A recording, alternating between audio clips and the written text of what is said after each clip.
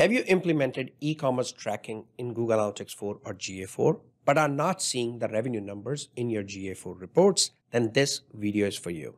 Even if you haven't yet implemented e-commerce tracking in GA4, but plan to do so in the future, then this video will help ensure that you do not make the same mistakes that the others have made.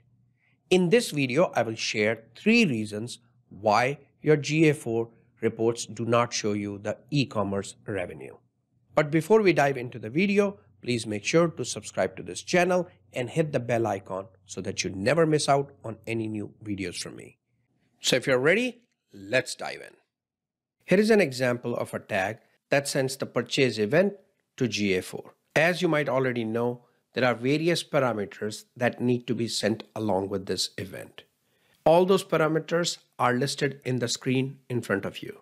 If you're not familiar with how to track GA4 e-commerce events or need in-depth knowledge about GA4 e-commerce tracking, then check the link in the description of this video.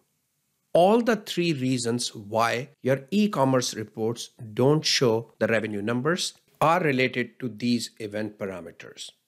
And in particular, the first 2 parameters are the ones that cause these issues.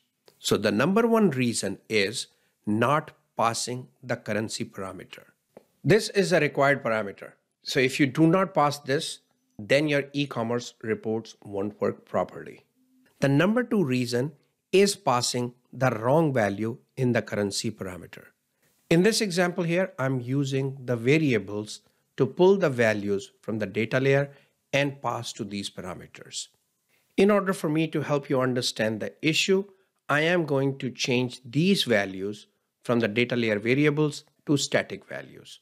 So let's go ahead and click here, and let's say my currency is euro. In that case, I have seen many folks passing euro as the currency, and that's the wrong value for this parameter. This parameter expects the value to be a 3-character code of the currency. So instead of euro, you will type in EUR. Similarly, for US dollar, you will type in USD. For Indian rupees, you'll type in INR. So make sure you're passing the right currency code.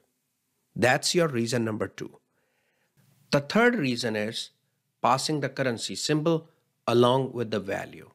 So for example, if you need to pass $10, then you're passing USD here, but also passing dollar symbol here along with 10. And that's going to be a problem. Value parameter expects only the numeric portion of the transaction. So make sure to only pass the numeric part of the transaction value in this parameter. So those are your 3 main reasons why your GA4 reports do not show you the transaction values.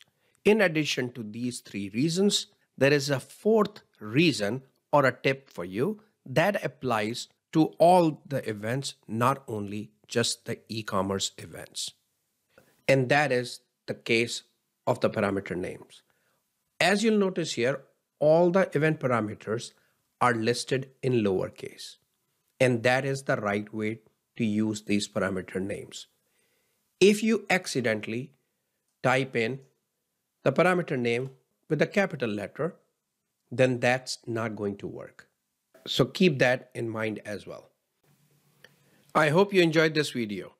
Make sure to give it a thumbs up and leave a comment for me. Also, don't forget to check the description of this video for the links to some free training. I will see you in the next video.